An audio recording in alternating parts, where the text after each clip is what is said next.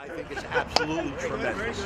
I know that some folks felt that this would never happen. Some folks feel that it's just taken so long. Yes, it's been a long time. But like I mentioned before, 3 words: seeing is believing. You look around and you see it happening. This is happening. This is going to be a true destination point for the city of Bridgeport. And it's just on the cusp of coming to completion. Things are sporadically starting to pop up. The Cinepolis is going to attract more folks, which will depend on retail as well.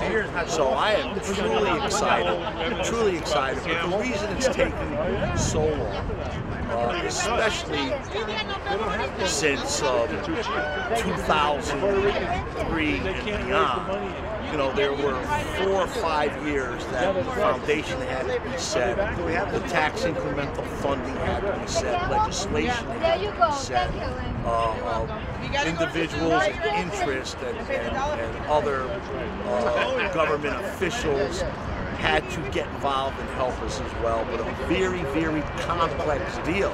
It's not like you buy a lot and you're building a house. You just look around at the acreage and all of the power lines and everything being underground and state-of-the-art technology being brought in.